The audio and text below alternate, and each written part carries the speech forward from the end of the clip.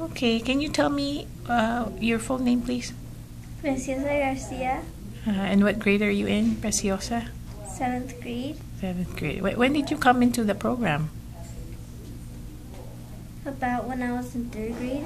3rd grade. So if you're in 7, you've been here 4 years? Yeah. Okay, where do you study at again? I study everywhere. Like here, other rooms. Oh, what's the name of your school? What's your school? Oh, yes. Bowling Green. Okay, okay. And how did you learn about this program? Did your mom tell you to go here? Or your dad? My mom. Okay, okay. And what subjects are you having difficulty with when you first came here?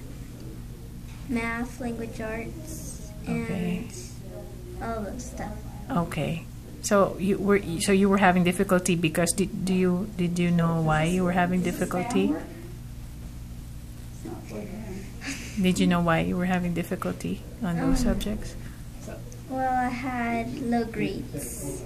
Okay. Okay. So you weren't satisfied with those grades, huh? No, so I didn't like them either. My parents didn't like them. Okay. Okay. And how did the tutorials help you out? No, they kept helping me year, like those 4 years. I kept improving. Okay. How so? Like that's okay. How so with the reading? Did they teach you techniques or? Yeah, they taught me techniques. Okay, and did they provide materials for you also as well? Yeah, when I didn't have a pencil, they gave me a pencil.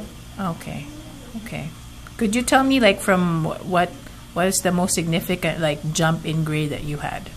Like maybe from I don't know, C to A, was that like that? Yeah, it was my math test. It used to be a C, now it's an A. Okay, so the most significant improvement is in math. Yeah.